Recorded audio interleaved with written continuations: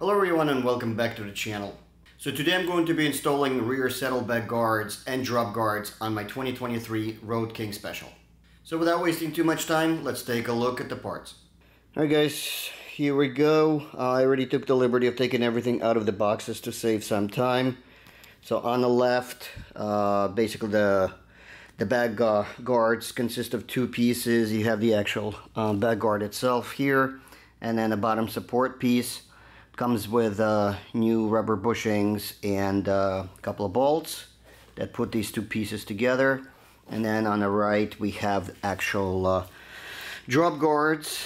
So the two little ones here, they are for the rear bag guards.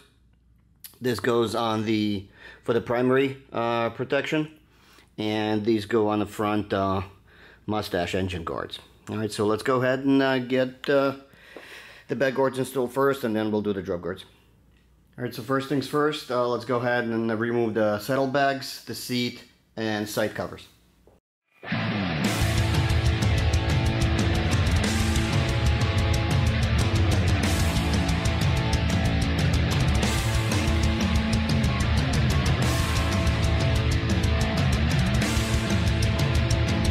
Alright, so to get this removed, you basically have to remove 5 bolts. So there's 1, 2, 3, 4, 5.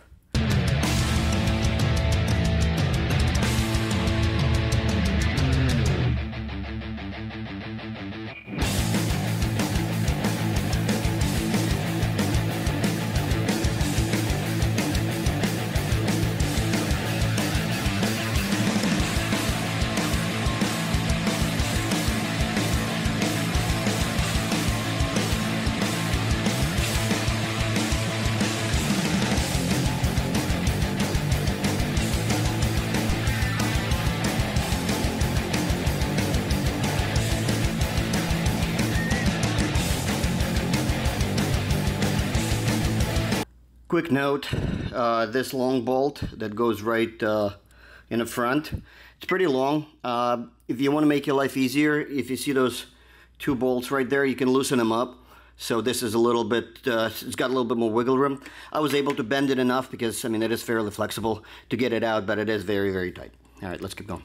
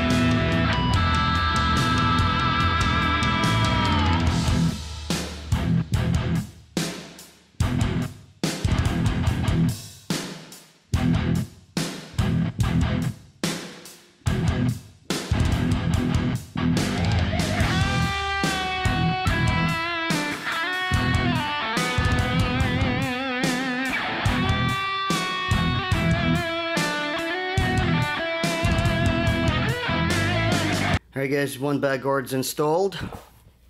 Alright, again, remember 1, 2, 3, 4, 5, and obviously 6. Alright, let's go ahead and repeat it on the other side.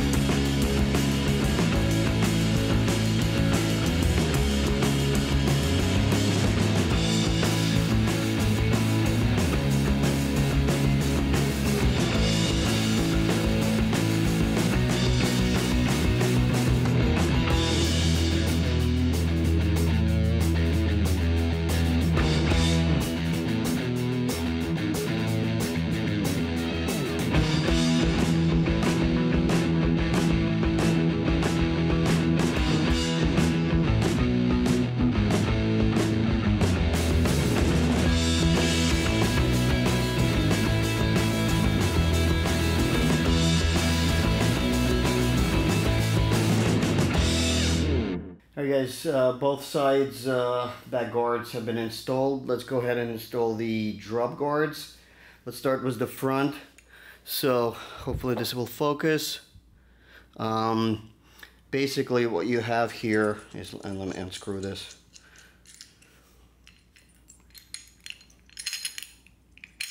So you have a bolt, a lock nut,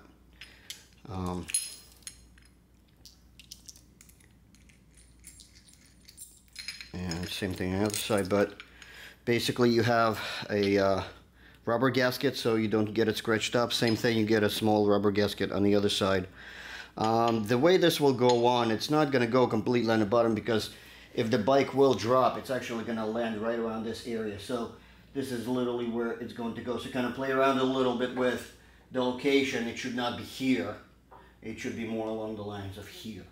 Okay, so let's go ahead and get this thing installed. Alright guys, so this is what it looks like.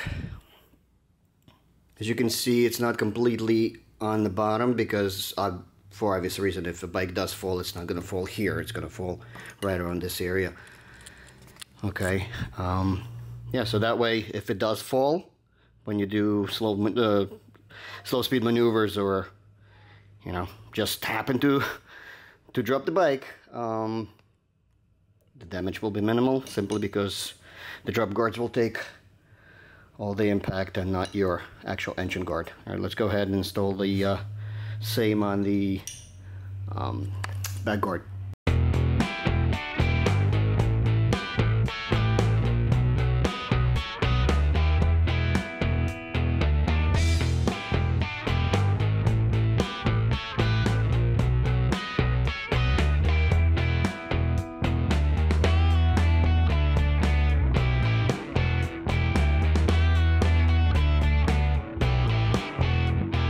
Alright guys, so here we go.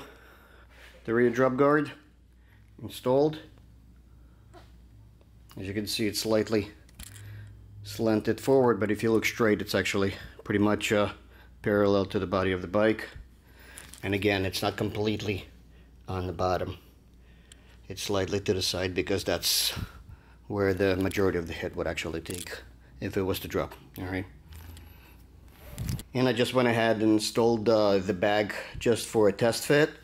And as you can see, there's space between the bag and the bolt. Okay. And again, if it was to drop, the bag will be safe. All right, let's go ahead and install it on the other side.